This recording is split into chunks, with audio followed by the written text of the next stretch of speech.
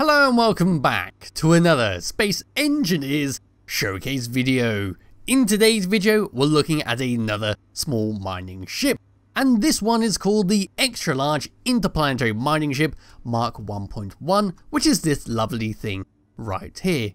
It's got hydrogen thrusters, it's got atmospheric thrusters, it's got some backup power and gatling guns to protect yourself from any pesky pirates. It also features a few scripts to help you on your long mining voyages, as well as some additional armor on the side to just help you out if you bump into stuff while making a big tunnel. Pressing F10 and finding it in the spawn menu, there we go, the Extra Large Interplanetary Mining Ship is only 2,751 small blocks, requiring the Decorative Block number 2 DLC pack. Now this uses no mods, but a couple of scripts which are listed down here. So what we're going to do now is have a quick look around the outside, and then we're going to go make a big hole in the ground. So at the very front, we've got a standard cockpit for you to fly this thing. In front of that, we've got a spotlight because it's going to get very dark when we start to dig a big tunnel. We've got some gatling guns just in case you get caught off guard by a pesky drone, and we can see plenty of hydrogen thrusters to help push us around. We've got a camera on the left and a small reactor on the right. We don't need that small reactor, but it is nice to have that additional power if the batteries are running low. And we can see just up here an LCD screen with a sensor in front of it, which is the automatic mining sequence, in case you want to set a coordinates for this thing to go off and drill by itself. As we move around the side, we'll be able to see the side armor to protect our thrusters and drills, just in case you scrape along the edge of your tunnel. And we've got a small LCD screen going along there, showing us the name of the ship and the logo of the company who created it. We've got some hydrogen tanks just sitting behind those blocks. And as we move around to the back, we've got some nice block work there to make it look more like a ship and to help cover up some of the more fragile blocks. As we move all the way around to the back, we've got another LCD screen with the name of the ship, 4 large hydrogen thrusters to push us around, some atmospheric thrusters just to help while on the planet, and we've got 2 hydrogen engines which are there if you need it. We also have a camera to help reverse out, a spotlight to light up the darkness, which is very useful when I tested this thing out, and a connector to unload all your gear, a landing gear right there just to snap yourself onto something if you needed to. And yeah, it's just a fantastic design going all the way around it. Coming down and underneath, we're going to see a lot of ejectors to get rid of all the unwanted stone.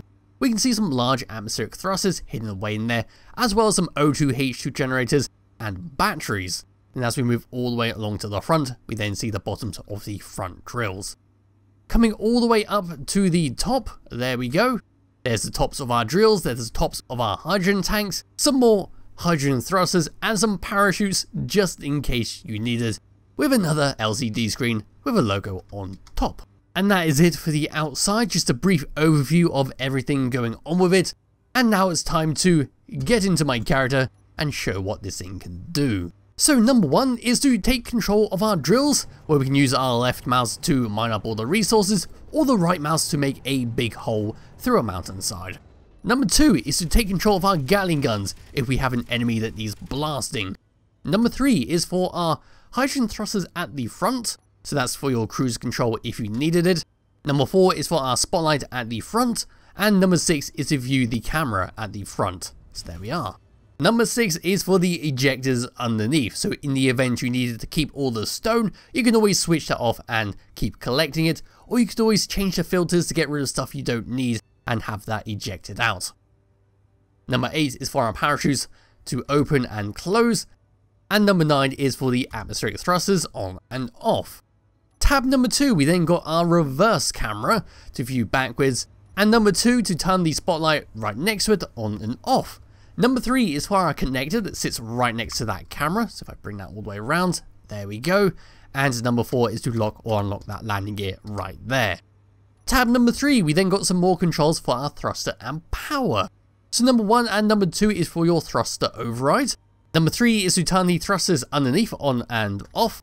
Number 4 and number 5 are to turn off all the thrusters around the ship, so if we turn that off, it's going to fall down, and I have to chase it with the camera. Number 6 is for our hydrogen engine on and off. Number 7 is for our O2 H2 generators on and off. Number 8 is for our hydrogen tank, and number 9 is to put the battery into recharge or auto. Number 1 is for our reactor right at the front there in case we need that additional power. Number 2 is for a projector on and off if we needed to repair up the ship in the event we took some colossal damage. Number 4, 5 and 6 are for our little script that sits on our LCD screen above there. So we can use number 6 to press OK, and we can press number 4 and number 5 to go up and down. But this thing right here is for setting up a automated sequence for this ship to go and fly to different locations and start mining. I've showcased this on my channel before, where you can basically set up a ship to go and mine at these coordinates. It'll then start mining a certain distance, after a while it'll reverse out, and then return back to your base wherever that is. And that is it for what this mining ship can do. So now it's time for a very quick thruster test, and then we're going to go through our mountainside. So going forwards, we've got a nice amount of speed, and stopping as well is bloody fantastic, but that is with nothing in our inventory. Once we've got a bunch of iron in there, we will drift around quite a lot, but that is to be expected when you're full up of goods. Going left, and going right, we are quite good, and then going down, we're nice and fast, and going up, we're very fast, which is always necessary when you're trying to fly a heavy ship. You don't want to press C to go down and then keep going down while holding space, because you know you're going to come crashing into the ground. So now let's go forwards and start mining through this mountainside. So we're just going to come up to it, hopefully stop in time, turn off our lights. Now I'm going to use my right mouse to start making a nice big tunnel all the way through it. I'm going to come into third person and turn this around. I've got some nice spacing between the drills to make a nice tunnel. You could, if you fly perfectly straight all the way through a hill or a mountain, you could create a secret base inside it. You just had to be patient and not go too fast like I was doing right there and bump into something. Otherwise you're going to have a nasty notch in the road which could damage your ground vehicles when you try and get out of it. So let's go into the camera view. That is what we get. Not too much going on, just the drills and particle effects. We just keep going forwards. We just come over to there and turn that spotlight off, and we just keep moving. So I now switch to my left mouse, now we're into the deep stone, and start collecting all of that up. There we are, we're going to very carefully keep going. Collecting up all the stones, we are still perfectly fine to keep going forwards. It will get a little tight in there, but that is why the additional armor on the side is present, just to help protect those thrusters and drills from any unnecessary damage. So we can just keep going forwards, like so, until we get what we want or we're fed up, and then we can reverse out. As you can see there, the ejectors are getting rid of all my precious stone, so I want to turn that off. And now we can just keep filling ourselves up. But now let's say we're in a tunnel, and we can't access our third person camera because of how cramped it is. So we can come to our reverse camera, switch on the light, and now we can reverse ourselves out. Of course, remembering that the controls are now inverted, we can easily escape this tunnel. And there we go. Jolly good stuff. So how much stone did I collect? Not too much, but enough to nearly fill it all up. And speaking of filling this ship up, if I come over to here and type in cargo, we have got 4 medium cargo containers and of course the drills to fill up. So you may not want to collect stone with this. You might want to just stick to the precious resources that you desperately need.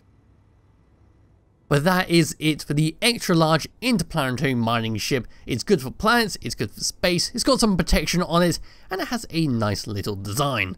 So it'll be in the description below if you do wish to download and play around with it yourself. I highly recommend you do, and I'll be back with another showcase video another day. Bye bye.